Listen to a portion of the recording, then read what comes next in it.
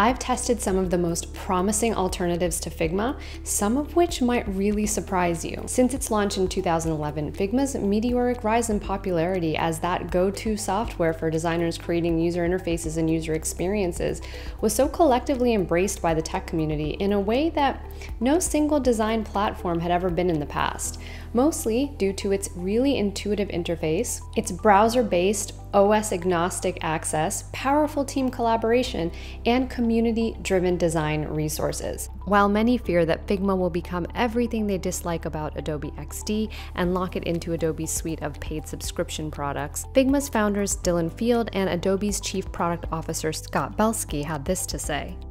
People should watch as opposed to trust, right? It's like, this is software that all of you use every day for everything you do in your lives. And you know, aside from making sure that Figma has the autonomy and can continue on its trajectory, I just want to, tell you, like, our team is committed to trying to make it better, bring some new capabilities and show people that companies can change and rise to the occasion. And that's certainly what, as individuals on our side who are here all because we're designers or care about this industry deeply, we're up for that challenge.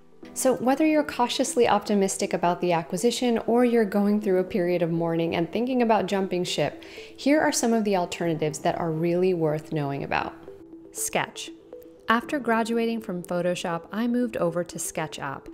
As I've mentioned before, I love it and always have, and still use it in my day-to-day work. They really paved the way for UI and product design-centric software and have been going strong with their mission and their vision since 2010. Sketch is still Mac-only software, but it has all of the features that you love about Figma really, really well done, including file syncing, team collaboration, and advanced prototyping. They do have a free trial, otherwise you can unlock all of the features for $9 a month. Our DesignerUp students get 50% off SketchUp.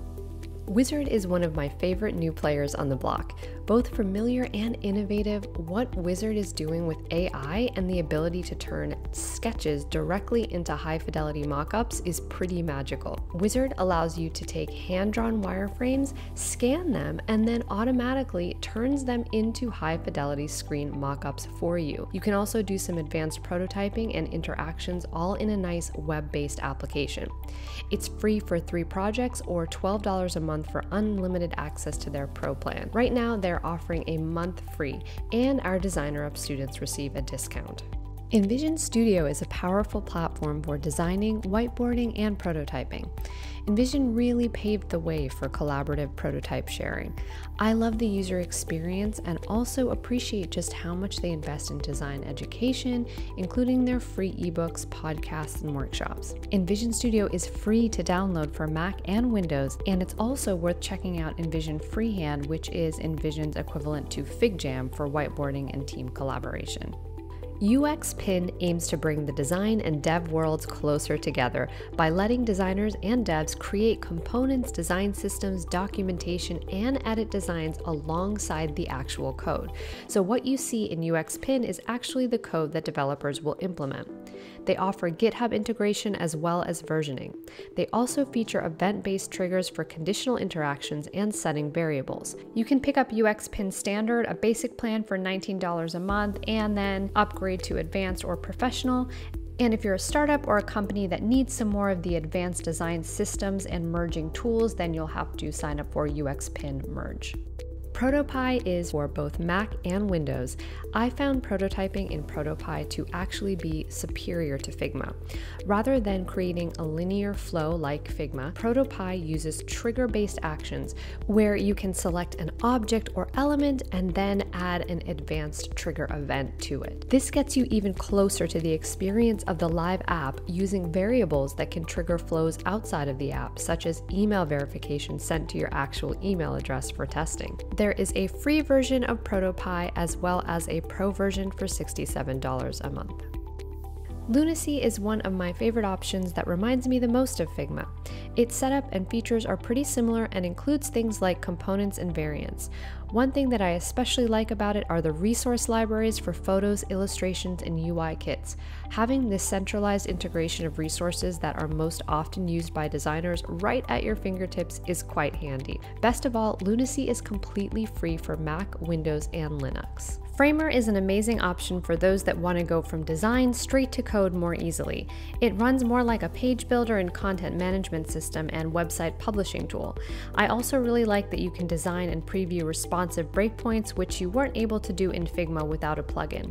Pricing-wise, it's completely free to build your sites until you're ready to publish, and then it's around $15 a month. Webflow is a popular no-code platform among web designers and developers for creating things like landing pages and full websites. While the platform does lack some of the tools UX and UI designers need, such as wireframing, whiteboarding, and user flows, it's great for creating responsive websites that you can publish directly to the web. The integrated content management system makes it very easy to create dynamic websites and shortens the time between design and development. Penpot, one of the most promising and powerful options I've come across, is actually open source. This community-built and driven platform allows anyone to contribute to its ongoing development and gives us as designers and developers a direct say and stake in the creation of our tool.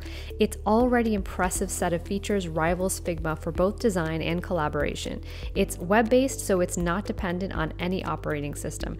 I've been using it a lot lately, and I'm really enjoying it. Personally, whether it ends up being Adobe and Figma or any of these other amazing design tools that take us into the future, DesignerUp will continue to bring educational discounts to our students, like the ones we already offer for Figma, Sketch, and Envision. I'm really excited about AI tools like DALL-E and Midjourney, giving us a peek into what it might be like to design using written or spoken prompts. For example, create a fintech dashboard. The possibilities are endless. So what do you think? Are you excited about the acquisition? Are you worried about it? What do you think the evolution of design software will be? Are you interested in building something with the community in open source? Let me know in the comments, and let's continue the conversation on Twitter.